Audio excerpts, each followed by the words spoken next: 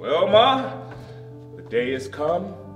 You're losing one of your chicks. Frank Gibbs, don't you say another word. Oh, I feel like crying every minute. Just sit down and drink your coffee. The groom's upstairs shaving himself. Only thing, there ain't a whole awful lot to shave. Singing and whistling and singing like he's glad to leave us. Every now and then he says, I do to the mirror, but it don't sound convincing to me. Oh, I declare, Frank, I don't know how he'll get along. I've arranged his clothes and seen to it that he puts warm things on. Frank, they're too young. Emily won't think of such things. He'll catch his death of a cold in the first week. I was remembering my wedding morning, Julia. Now don't you start with that, I was Frank the scaredest Gibbs. young fella in New Hampshire. I thought I'd make a mistake for sure.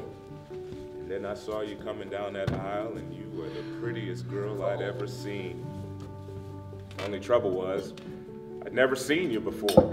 There I was in the Congregational Church, ready to marry a total stranger. Well, how do you think I felt? Frank, weddings are perfectly awful. Farces.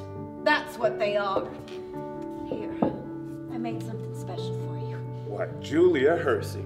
French toast? It ain't hard to do, and I had to do something. How'd you sleep last night, Julia? Well, I heard a lot of hours strike off. Yes. I get a shock every time I think of George setting off to be a family man.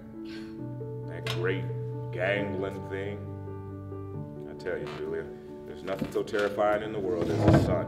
The relation of father and son is the darndest, Well, awkwardest. Mother and daughter's no picnic, let me tell you.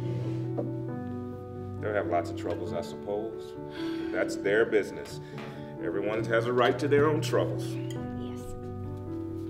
People are meant to go 2 by 2 in life. Tain't natural to be lonesome.